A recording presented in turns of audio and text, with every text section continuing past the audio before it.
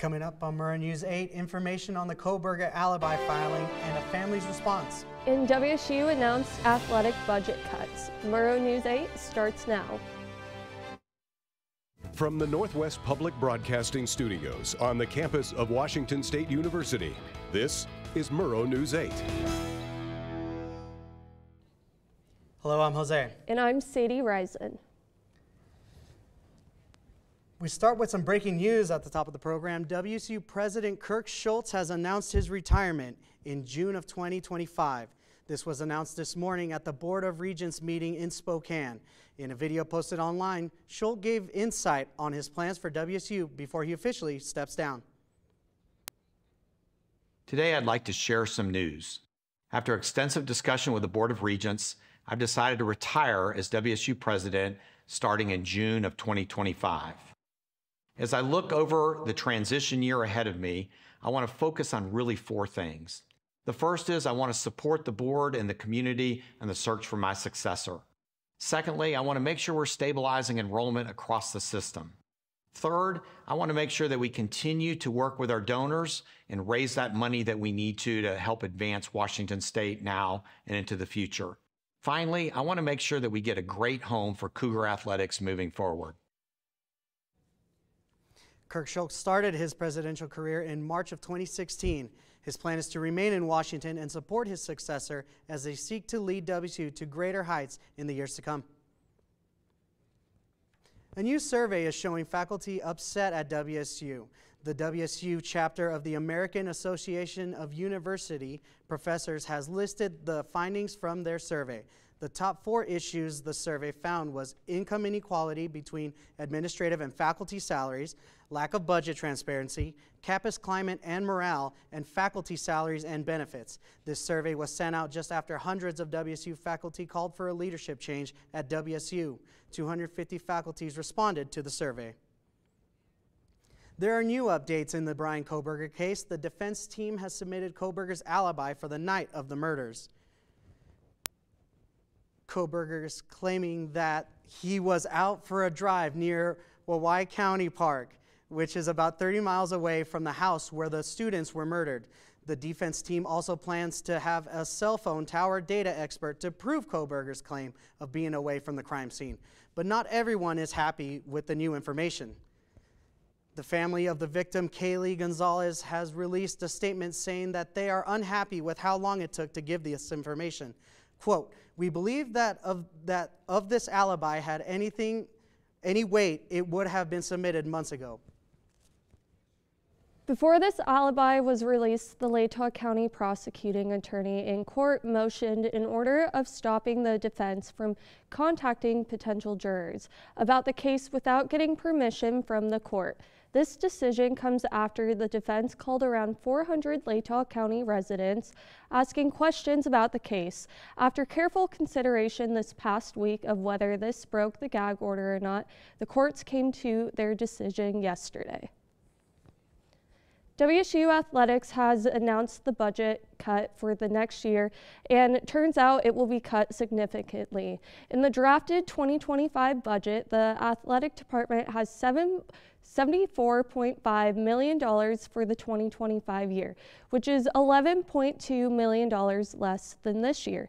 WSU Athletics CFO told the Board of Regents that these budget cuts will result in some staff being let go, up to a 12% reduction in team operational budgets, a restructure of contracts, and getting rid of one-time expenses that were unique to 2024.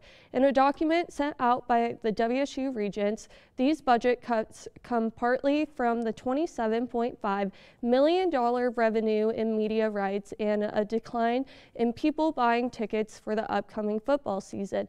Both of those problems being attributed to the collapse of the Pac-12.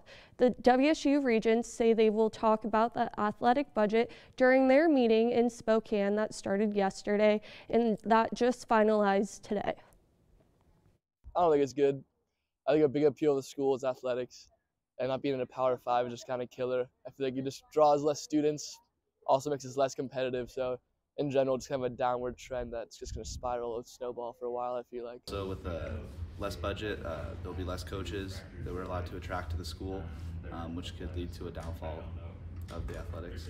I mean, it's obviously kind of it's a rigged deal. I mean, I think the whole conference moving is just kind of screwing the school. A lot of the students and the athletics, it's kind of a net negative. It doesn't really benefit anyone. Kind of takes away opportunities from everyone. I just don't think it's good. A finalist has pulled out of potentially being the new provost here at the WSU. No names have been released on who the finalists may be. The new hiree will be replacing Dr. Elizabeth Chilton, who is stepping down as WSU's current Pullman chancellor. A 20-year-old man was sentenced on Wednesday in Latah County District Court. Danny Dills pleaded guilty to felony unlawful sale of wildlife when he illegally used hunting dogs to take a cougar south of Amida. Dills then sold the cougar in Moscow for $300. Judge John Judge sentenced Dills to 3 years of probation and fined him $600. On Wednesday night around 10:30 p.m., there was a man walking around Greek Row with a crossbow. He was walking up to houses on Greek Row and standing on the porches. Police officers responded to calls of someone walking on Greek Row with a bow and arrow, and officers determined he had no arrows on him. An 18-year-old has been arrested for allegedly leading local Washington State Patrol troopers on a dangerous high-speed car chase in a stolen pickup. The incident started on US I-95 near Steptoe Wednesday morning when a trooper tried to stop the driver for going 107 miles per hour. The driver did not stop, resulting in troopers to stop the chase because it did not qualify as a legal pursuit under Washington law.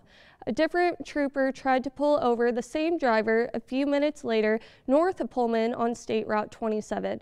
The driver was going 120 miles per hour during the second chase, but that chase was also discontinued. The stolen pickup was then found abandoned on Wheelan Road. The pickup was reportedly stolen out of Lewiston, Idaho. Controlled burns are being conducted in North Latah County near Harvard starting today. The U.S. Forest Service will be burning north of town and east of State Highway 6. Up to 200 acres near Laird Park might be burned depending on the weather. Burning will last a few days. Heads up, construction in Moscow will affect Moscow drivers. There will be traffic impacts this spring for the construction of a new segment of U.S. Highway 95 south of Moscow.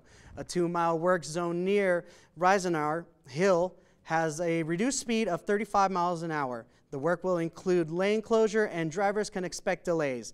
In early May, Eid Road will be closed and restricted to local traffic only. The closure will run for 10 weeks. Traffic issues are expected to end in mid-May. The annual free and public event, Vandal Science Days, is happening right now. Our reporter, Sedona Turner, is out there. How's it looking, Sedona?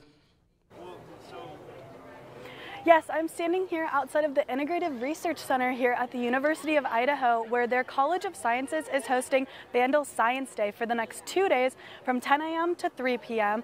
The entire public is encouraged to come on out. All ages are encouraged to come on out. There's a ton of fun activities to do, and if you do decide to come out, the things you can do fossil digging along with comet making. And also, if you look over here, there's Idaho under the rocks, or Idaho rocks under the microscope. So you can come and look through the microscope, see the different kind of rocks. It's a super cool experience. Also, the geology club is here, so you can talk to them. There's a lot of fun people to talk to, a lot of fun activities. So it should be a super fun event to come on out to. Back to you guys at the desk. Thanks, Sedona. A well-known show host is coming to WSU on Sunday. And a peek at where downtown construction is in the 6-month-long progress, coming up after the break.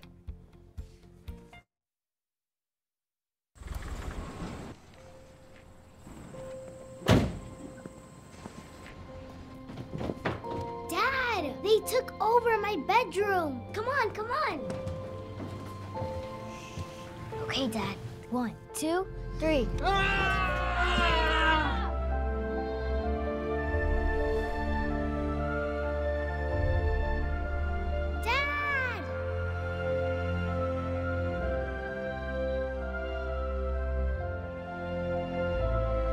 You saved me.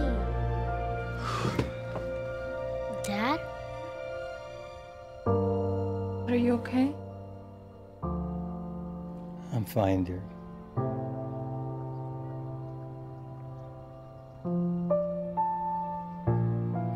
Your hero needs you now, and AARP is here to help. Find the care guides you need at aarp.org/caregiving. There. Can I tell you a cat joke? Just kidding. Why did the girl ask the mushroom to dance? Because he was a fun guy. What do you call a pig that knows karate? Pork chop. Why was the basketball court all wet? Why? Because the players kept dribbling all over it. Can I tell you another one? So how does a tissue dance? Put a little boogie on it. What's Beethoven's favorite fruit? Banana. What is a boxer's favorite drink? Fruit punch.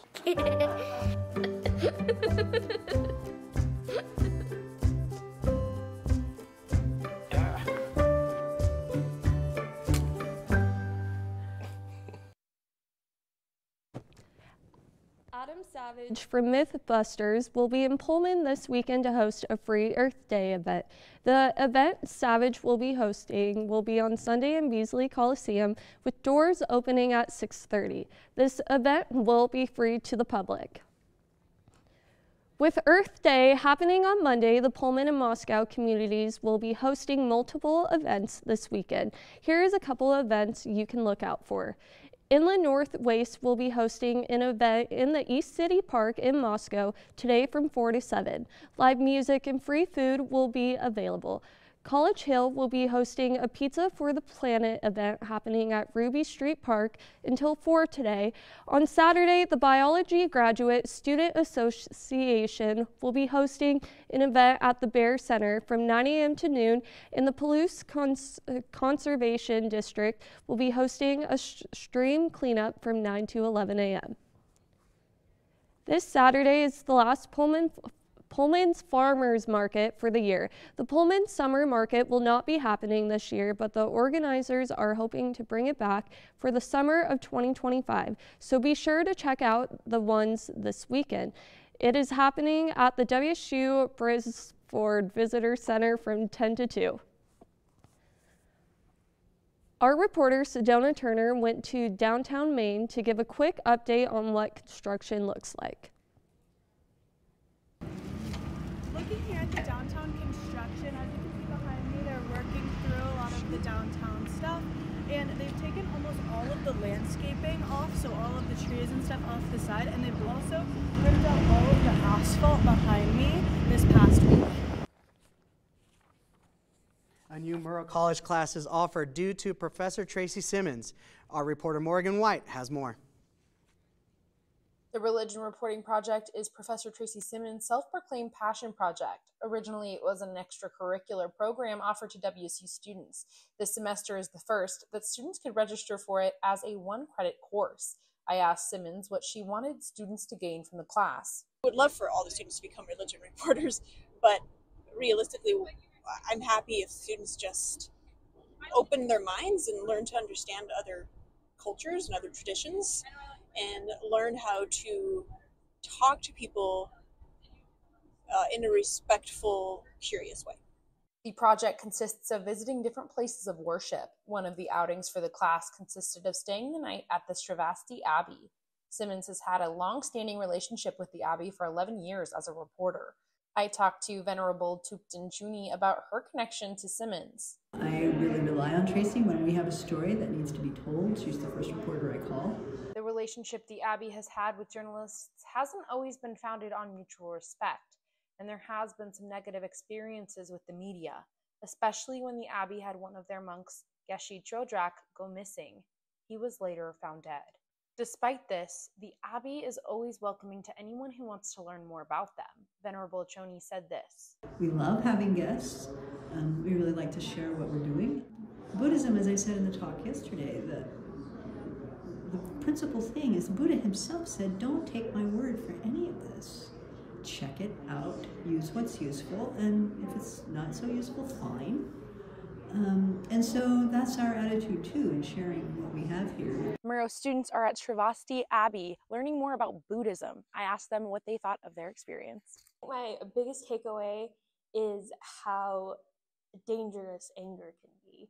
One big thing that they talked about there was compassion, and they were really trying to get us to be thankful and thoughtful about the things that we have, where they come from, and our kindness affecting others. For Murrow News 8, I'm Morgan White.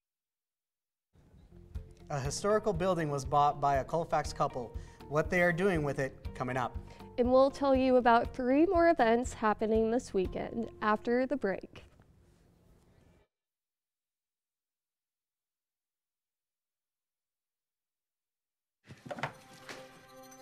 Days, months. Hey, I'm Jim from across the street. Years. I'd like to give you this. A lifetime. Can rush by without realizing what we're missing. But it doesn't have to be that way. We have a choice to take action. Visit maketheconnection.net to find out more.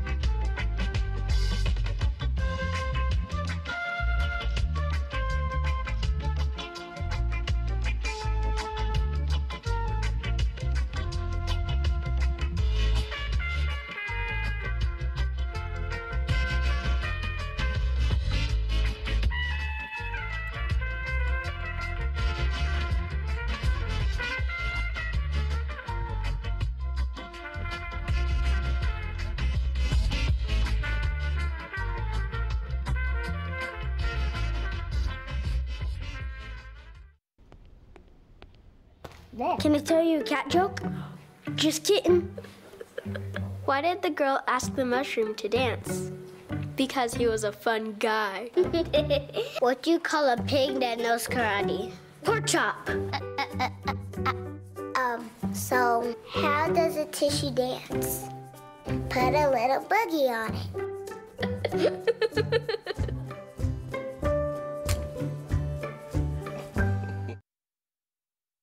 A Colfax couple bought the old Whitman County Hospital, intending to restore the historic building. This, as you can imagine, cost a pretty penny. Our reporter Maggie Tolson has more. When Austin and Laura Storm first saw St. Ignatius, it was clear that the building needed help. And as soon as we saw it, we were just struck by how beautiful it was, but also how run down it was. What was once Whitman County Hospital, St. Ignatius has been the host of many ghost hunters searching for the paranormal, an idea that came from former Colfax Chamber of Commerce Executive Director Val Gregory. It was just a brilliant idea. She had seen it done in other places to help raise awareness of historic buildings and draw attention to them. And it worked beyond what she could have imagined. St. Ignatius's haunted reputation even grabbed the attention of TV shows and YouTubers such as Ghost Adventures and Ghost Files. A lot of people have had paranormal, supernatural experiences in the building, and I don't have any reason to discount those experiences. I haven't had a lot of experiences myself. I had one experience that was pretty wild, and I couldn't explain it. But I've always felt like the building has a really, like a calm energy, and I think if there is something supernatural going on, that the ghosts recognize like the intent of what we're trying to do, and seem to approve of us trying to preserve the building. Haunted or not, St. Ignatius's reputation has created the financial support needed to preserve this part of the Palousas' history. People have been incredibly supportive, and I think people have recognized our desire to like honor the history, but also honor the building and the community. And so one of the best experiences we've had is just how incredibly supportive people have had. Reporting in Colfax, this is Maggie Tolson, Murrow News 8. Tomorrow, the Whitman County Humane Society is hosting a kitten shower in their office from 12 to 5. The Society is hoping to get a bunch of resources that are needed at the moment. For those that donate, finger sandwiches and wildflower punch will be served. Tomorrow is the 27th annual Pullman Family Fair. The walk and roll is tomorrow from 1 to 4 p.m. at Pullman City Playfields. The event is free and people can meet local service providers, play games, get free stuff, and explore the playfields and get a better look inside a fire truck or police car. Sweet Munity is celebrating. Sweet Munity, if you know where it is in Pullman, is celebrating their 12th birthday this weekend with free cupcakes. I know I'm going to go get a cupcake. It's one per person tomorrow at the shop, and pretty much it's a super exciting thing. But I know there's a lot of events coming up this weekend. How's the weather looking for us, Lana? Yeah, the weather is looking really good. I've brought Taylor Swift in to point to it today, since it is the release of the Tortured Poets Department. So there is a lot of events this week, so the weather is going to be pretty nice. Today, it's very sunny, but it does feel kind of chilly outside. So we've got a high of 58 and a low of 33. It is kind of windy, so you'll just watch out for that for the rest of the day. So be prepared for the cold. Thank you, Taylor, for that. And tomorrow, it is going to be a lot warmer with a high of 66 and a low of 37. I know there's a track and field event tomorrow, so if I were you, I would get outside and go to that, since that probably will be one of the nicer days this week. It is going to be very sunny. I'll probably go outside, go for a run, maybe listen to more of Taylor Swift's new album. Across the state, it is looking a lot like Pullman. Over on the west side, they're getting sun. It is a lot warmer everywhere else, though, so that they are very lucky. On the west side, they're in the high 60s. They're getting close to those 70-degree temperatures, as you can see. Moving to the center of the state, it's pretty similar. So it's those mid to high 60s. So very, very warm. They're going to have very nice weather, and it is typically very nice like over there compared to Pullman. Spokane and Pullman are pretty similar. As you can see, they are in the 50s still, so we're not reaching those 60 temperatures quite yet, but hopefully later in this week we will see that. So for the rest of the week, as you can see, tomorrow, again, very nice day. I would get outside, I'd go for a walk, hang out. If you want to go see track and field, that is tomorrow, so I would definitely indulge in that. Sunday, it's going to be a little bit chillier. As you can see, the sun is still continuing on, so we're not getting any more rain or snow, luckily, but it will still be kind of chilly, so make sure you just wear your sweatshirts and stuff. And then Monday, Tuesday, and Wednesday, it is going to be cold. Monday, there is going to be a bit of wind, so do be prepared for that. It is going to be kind of chilly, but just be ready for that for the rest of the week. And then Wednesday, it's getting nicer again, so back to you guys at the desk.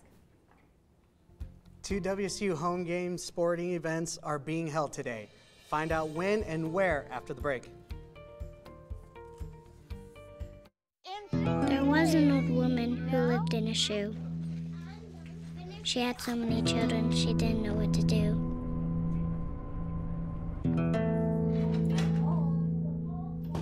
She gave them some broth without any bread, and kissed them all soundly, and put them to bed. Hunger is a story we can end. End it at feedingamerica.org.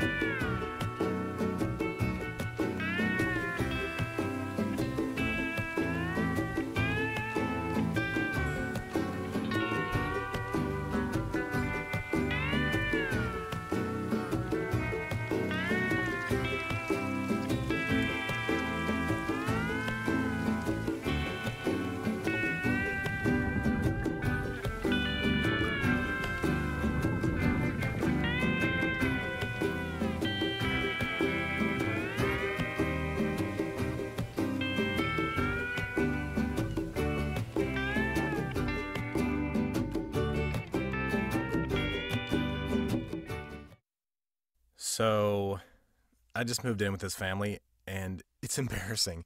The little one, he likes to go outside and crawl around in the giant litter box. I don't know what he's doing. I mean, I was born and I knew how to use the litter box. Look at that! That's disgusting! Oh, poop already! You're making me nervous. Oh, okay, I can't look at this anymore. I really hope he grows out of this, for his sake. Washington State University football kicker D. Janikowski is hosting his annual Kicking Cancer fundraiser in Pullman tonight. Money raised benefits the Heather Janikowski Foundation in honor of his mother who passed away from cancer. The fundraiser includes a live and silent auction and a bowling tournament. The event is from 5 p.m. to 10 p.m. tonight at Zeppo's in Pullman.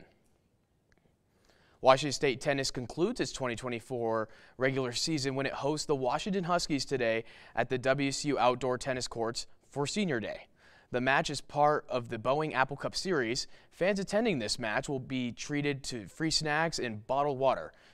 Senior Day ceremonies start at 1:15 and first serve is at 1:30 p.m.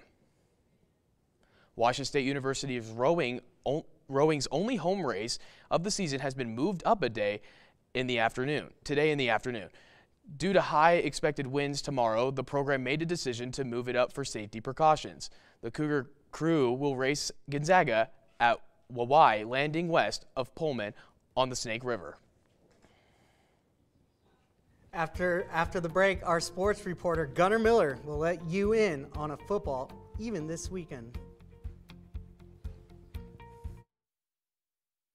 You're looking at me in the future. Okay.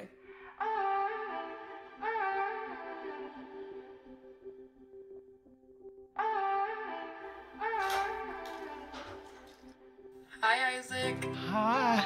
Wait a second. Do you know who I am? Julia. This is Jaina. Into the future. I just wanted to talk to you about what happened with those two girls. Oh, yeah? Do you remember it was this girl that I was getting bullied by that one day at PE when they were like yelling at me, and then you just linked arms with me? I don't think you know how much like that helped me, because like I finally like knew that I had somebody. Because of you, Isaac, and what you did for me years ago, I grew up to be more independent and love myself and just be a little bit more confident. Aw, I'm like a little tearing up right now. Just to see her in the future just blossom and look beautiful, and that was really amazing. What to expect when you're expecting a teenager. Hey guys, today we're talking about how to wake up your teen, and this works literally every time.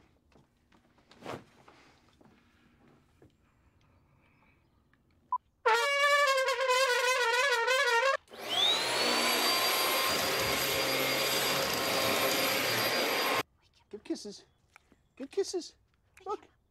Give kisses. Give kisses.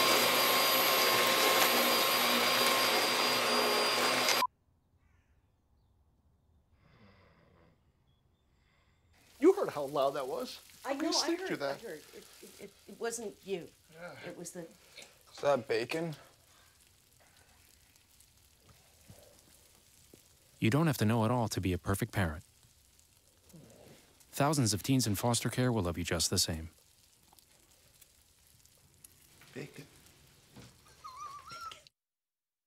Football is having their last practice scrimmage this Saturday before their spring game next Saturday. I know I'll be working, but I hope you guys can make it. I'll be there. Well, that was Murrow News 8. If you missed any of our previous shows, you can watch them on our YouTube channel. Later.